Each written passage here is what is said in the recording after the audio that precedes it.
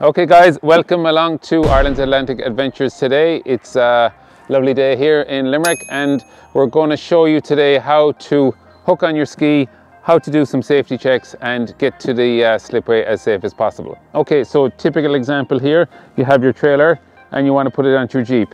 A lot of the extreme trailers come with these safety chains here. So first of all, lift up your bowl, put on your safety chain and put your hitch on down there, okay? The more times you can check this, the better. So grab it up and down, make sure it's okay. That's the main thing that's holding your trailer onto your Jeep, your car, so that has to be right. Always make sure that you take up your jockey wheel as well. A lot of guys will be driving along the road, forget to take it up, and it'll bounce and eventually you won't have a wheel, okay? Another very important thing that we like to emphasize here is, even though you have a ratchet strap on the back and you have this here, if either of them fail, you always want to have a safety rope, okay? So pass the safety rope through the eye at the front of the ski, okay? Around there, up, a couple of knots there, and you're good to go, okay? We've seen locally 2 or 3 skis, they go and it was lucky they went up in a ditch. If they go onto a road or you cause an accident, you're going to have a serious problem, all right? So always make sure that your winch is tight. You have a rope there. If you have the 2 of them and you've your ratchet strap at the back, you're really cutting down on a problem, all right? We'll have a quick look at the back here and how to set up your ratchet strap. Okay, so again, we're at the back of the ski now. The most important feature for securing your ski onto your trailer is the back ratchet strap, okay? So you want to make sure you get a good one. We have a Sea-Doo one here, okay? The main dealers are giving them out at the moment. Make sure that the ratchet itself is strong. Some of the cheaper ones you can get, they'll do, but they'll fail here on the connectors. When they come under any force, they'll bend. Now you'll see these, these have been up and down to Kilkee. They have a lot of salt over time. If they get stiff, just put a bit of oil on them and they're good to go, all right? So a lot of guys will put their strap on and they'll put it up over the ski. From a safety point of view, that's fairly okay, but over time it'll mark. You get some scuff marks there, and if you've decals as well, it can damage them, okay? So keep a bit of tension on it there. Put it through the eye at the back. Keep the tension on, pull it nice and tight. Okay, then you're coming through this one here. Through tension on nice and tight so it doesn't come off, okay? And then I'll pass you there and we're down onto here. If you have a ratchet strap that's long and it's going to come up and hit off your ski, fold this over, hook it onto here and bring it back around, and that'll shorten it up so you won't damage your ski. With the ones that Sea-Doo have designed here, they're short so they're good to go. When you want to put the strap through your ratchet strap, set it up like that so you can see through it from the top. Okay, you don't want to have it open when you put it through. You want to keep it closed. If somebody disagrees, they can disagree. That's the way they do it. But we've been doing it for years here and it always works. And the reason you do it like that is when you push it through, you can pull it through, you hook it on, you can tension it up. So when you tension it up like that, you already have tension on the whole system. So then you only have to give it a couple of winds. If you do it the other way, you can tension it up. So then you're overwinding it, the strap comes out, gets too tight for the strap and it won't work. Little safety feature, when you've it done like that, bring your strap back down and through the eye of the trailer, okay? And then tie it up here like that, okay? So that means if your ratchet strap for any reason fails, your strap is still coming through the trailer up, okay? And you've got some bit of safety there, all right? There's probably loads of different ways to do that. We think that it's the best way here. You have a forward tension on it, you have a down tension on it. Your ratchet strap isn't touching off your ski, which is going to cause damage. And again, it's not going over your gel coat or your stickers or anything like that. That's your ski set up, ready to go. Always give your wheels a bit of a wobble there. If you've movement forward or back, or if you can see them moving in there, it means your bearings need attention. All right, so now we're good to go to the slip. We'll change over there and we'll show you how to take it up. So it's always good practice. Take a walk around the slip, know your environment. If it's your first time here, you want to make sure that you stay safe and keep your gear okay, all right?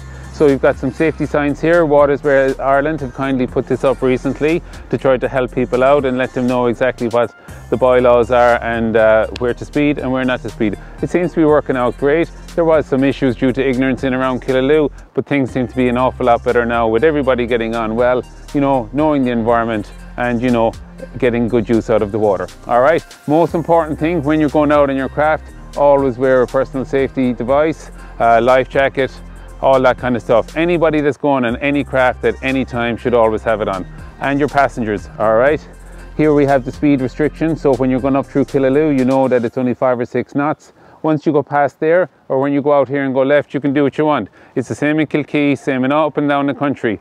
Show a bit of respect for people in around the areas, and after that you can do what you want. All right, so when you're on a slipway, you want to take a walk along, check your depth. A lot of the slipways here, when they're built, they'll pour the concrete down, and back then, maybe 10, 15, 20 years ago, whenever they were done, the ground would have been at the same level. Over time, a lot of that will have been washed away. So as you walk out along the slip, you'll actually have a drop off. It can be quite dangerous if you're in the water, and with your craft as well. When you back it in, here it's okay at the moment, but the edge, if you get your wheels off the edge, you won't get them back up. You'll have to into the water, lift it up with yourself and your mates, and it can be a bit of a mess. All right, so we have the ski here ready to go. We'll show you how to back it in. Okay, so we're at the slip, we're ready to launch. All right, we want to take our straps off. Now, if you have a roller trailer, and it's a good roller trailer, if you take all the straps off and you start going down the slip, your ski can end up in the slip, not in the water, before you go. All right, so we can take off our back strap, we can take off our safety strap here, and we're ready to go. All right, I would always advise, if you're going down any sort of a slip, even if it's flat, keep your ratchet on. Okay, when you're in the water, then you can loosen it up and your ski will go off safely. All right, so for the moment, take off your ratchet strap, your safety rope at the front, but leave your winch on. All right, let's back it in. Keep an eye, these can be slippy. All right, a lot of them are, so take a walk down, nice and handy, hold on to something, see how the ground conditions are. All right, hold on to your sole. I don't have one. All right, so we're in the water at the moment. Now, when it's fresh water, you don't mind putting the Jeep in. If it's in the sea or salt water, you can always just extend up a rope, make up a rope that's about 20 feet long, something like that. You'll see the videos online, all the guys getting stuck in the sand. You can drop it back and you're doing the very same system. Your jockey wheel will be down, you're letting your ski back into the water, and you just have a rope here to hold it tight. All right, so I'm going to loosen off the winch, leave it back a small bit, keep the tension on, hold the ski, undo your winch here. All right, and it's ready to go.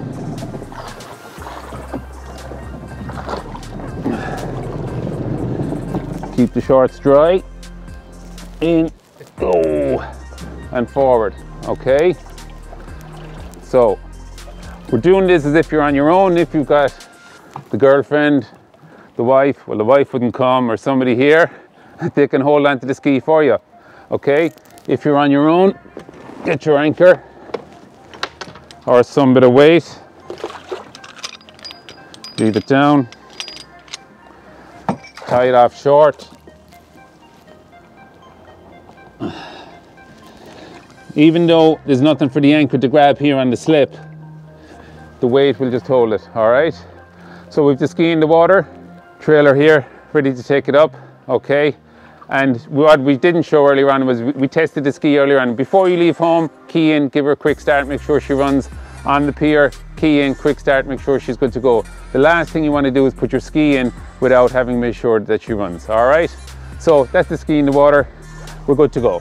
Okay, so as we're taking our trailer out of the water, okay, we're going to drive up along. You always want to put it in a responsible and safe area. All right, don't just fire it anywhere. Please be respectful of other people using the amenities as well. Okay, so we're going to find a spot up here, we put the Jeep and the ski out of the way, and we'll see you soon.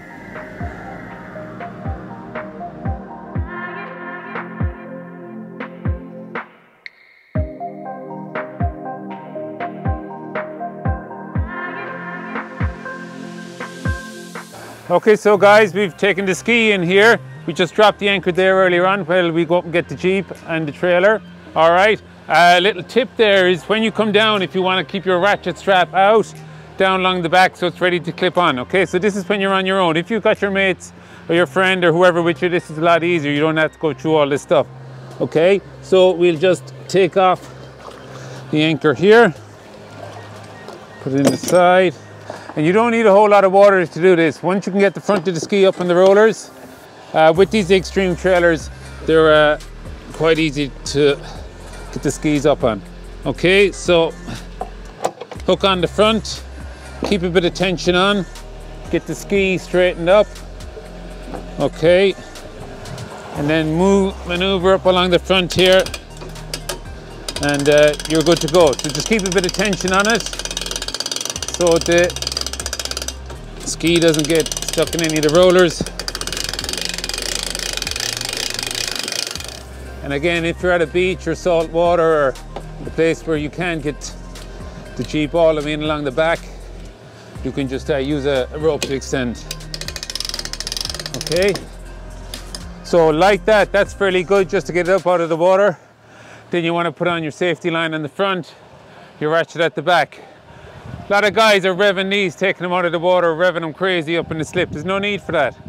The water that's in the exhaust, if you're taking it home to wash it out, you're going to wash it out there. So all you're doing is pissing people off, annoying them up in the slip, revving them high.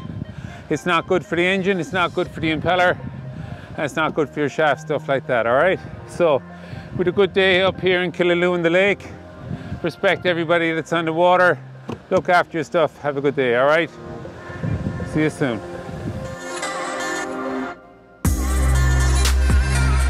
All right, okay, so as we're taking our...